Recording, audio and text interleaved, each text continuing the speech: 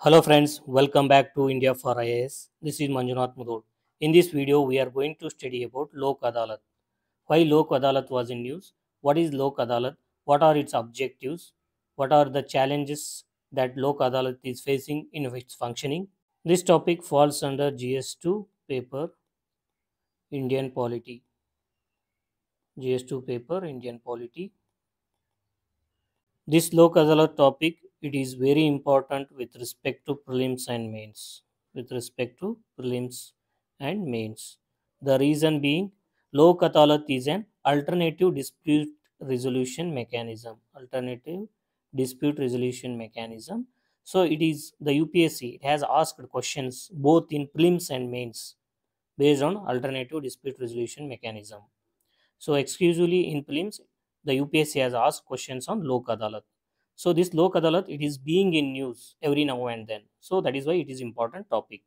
So this topic, it is also important for KS exams, both KS prelims and KS mains.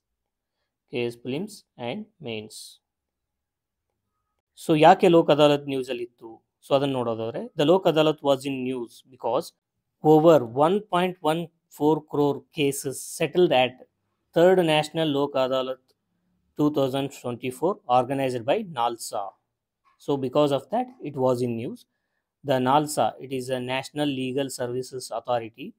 It conducted the third National Lok Adalat of 2024, and in that Lok Adalat, over 1.14 cases have been settled. Now we will look into the concept and evolution of the Lok Adalat in India. So it's Lok Adalat. It is also called as People's Court. It is also called as People's Court. It is a system of alternative dispute resolution. So it is a system of alternative dispute resolution. It focuses on amicable settlement of disputes. It focuses on amicable, that is mutually agreeable, amicable settlement of disputes. It draws inspirations from traditional system of village panchayats. So what is the inspiration for Lok Adalat's? Village panchayats, where disputes settled without formal litigation. What happens in village panchayats? Without any formal litigation, disputes have been being settled. There is no formal litigation. So the Legal Services Authority Act 1987, it formally establishes Lok Adalats in India. So what is the statutory provisions for Lok Adalat in India? Legal Services Authorities Act 1987. So this is the legal or statutory provisions for Lok Adalat in India. So coming to the constitutional provisions, which constitutional provisions enables the government to come up with Lok Adalat?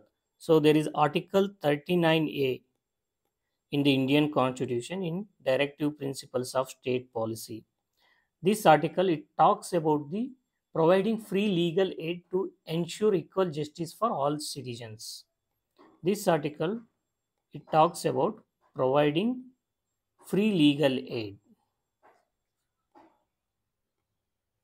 So that is the provision of the Article 39A.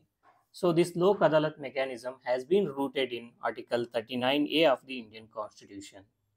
It also aligns with Article 14. Article 14, that is equality before law, and Article 21. Article 21, that is right to life and personal liberty. So it aims to ensure speedy and accessible justice for everyone. So what is the main aim of the Lok Adalat? To ensure speedy and accessible justice for everyone. Now we will look into the objectives of the Lok Adalat. So the first one is to relieve the court backlogs. In the lower judiciary of India, as on 2023, there are around 4 crore cases pending. So this Lok Adalat, it relieves from it amicably settling the disputes between the different parties. It aims to reduce the pendency of cases in the lower courts. The second one is to provide inexpensive justice. The Lok Adalat proceedings are free of charge. They offer a cost effective way for people to resolve disputes. That is, there is no fee to resolve the disputes via Lok Adalat mechanism. So it is a cost effective way of getting justice. The third one is accessible to all.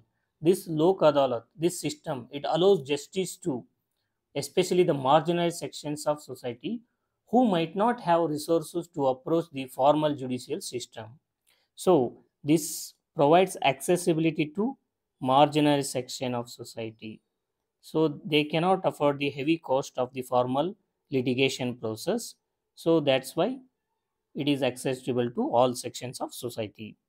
The fourth one, finality of the settlement.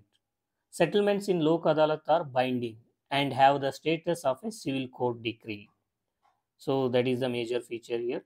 The settlements of the Lok Adalat are binding and they have a status of civil court decree. So this is about the objectives of the Lok Adalat. Now we will look into the salient features of the Lok Adalat. The first one is no court fee. Litigants need not pay any fees to settle their disputes in Lok Adalats. The second one is it is a voluntary participation. There is no compulsion for the parties to participate in the Lok Adalat to settle their disputes. So it is a voluntary. The third one is mutual settlement. So in Lok Adalat, both parties must agree to settle disputes for it to be resolved in Lok Adalat. There is no imposition of a decision. Instead, it is arrived at through negotiation and conciliation. So this mutual settlement, it has been arrived at conciliation and negotiation. There is no imposition of the any decision on any of the parties. Then the fourth feature is speedy and informal process. Unlike formal courts, which take years to settle a dispute, the Lok Adalat, here the proceedings are informal, quick, and straightforward. They resolve cases in 1 or 2 days. Then the fifth feature is binding award. The awards, the Lok Adalat awards are binding on the parties involved. Now we will look into the types of Lok Adalats. The first one is permanent Lok Adalat, second one is national Lok Adalat, third one is mobile Lok Adalats.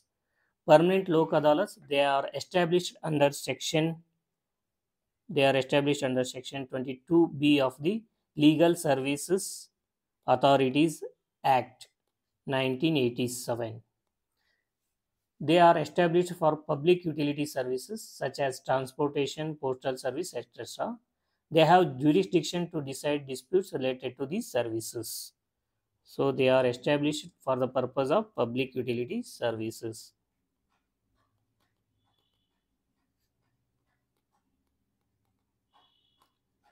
Then at the national level, Lok Adalats. These are held at regular intervals across the country on a single day to dispose a large number of cases in a single sitting.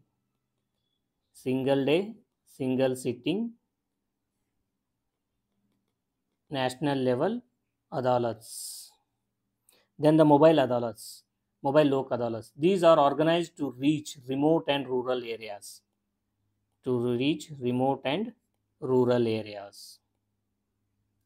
They ensure justice is accessible to people in every corner of the country.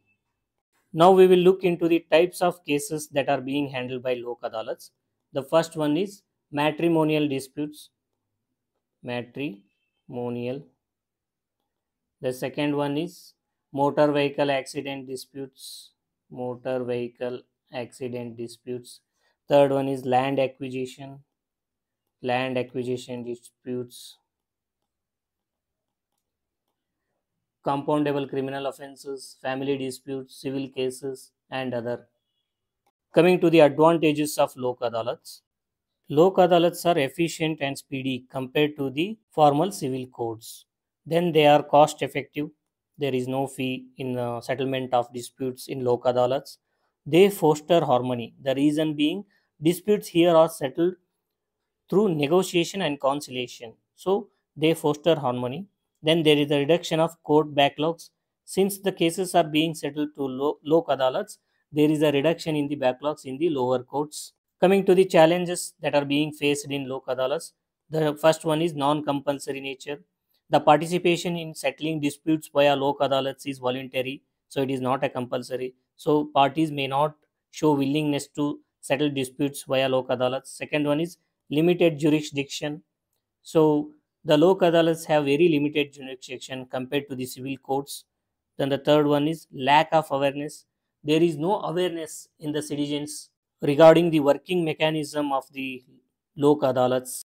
Then the fourth challenge is quality of settlements. Sometimes the quality of settlements is lower compared to the civil courts. So that is one of the reason for that is one of the challenge that is Lok Adalats are facing. So what should be the way forward to overcome these challenges? One is increasing awareness about the Lok Adalats in the people. Then enhance the role of the Lok Adalats, increasing its mandate to cover more jurisdiction.